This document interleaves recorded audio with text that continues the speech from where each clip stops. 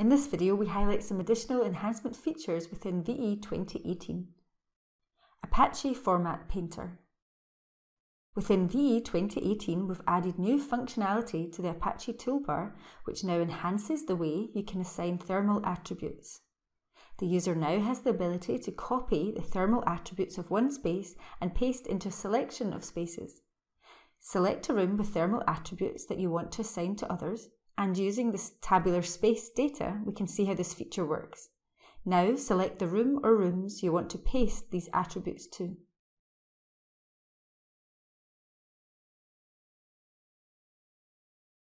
We want the other meeting rooms in the model to have the same template assigned and therefore the same attributes. This is an efficient way to assign attributes, and you can continue using this new feature to populate the rest of the model space types. ModelViewer II feature, Toggle Display. In ModelIt, to enhance the 3D visualization of your model, you may have created objects representing adjacent buildings, landscaping objects, or local shades. These can be viewed within ModelViewer II, and using my saved scenes, I can see various views of the building.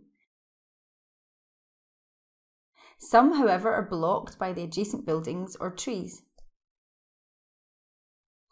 Now within the toolbar in ModelViewer II, we've added in functionality to toggle body types. And this allows you to show or hide different objects by their body type. Using these new toolbar options, we can hide the instructions from view, giving us a clearer picture where appropriate.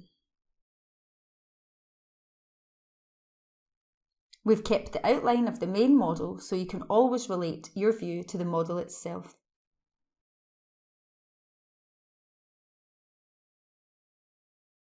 Solar arc speed. Another new feature within ModelViewer II allows you to define speed setting on the animation of the path of the sun. Select the animation speed from the drop-down to allow for better recording. This gives you more control when preparing presentations.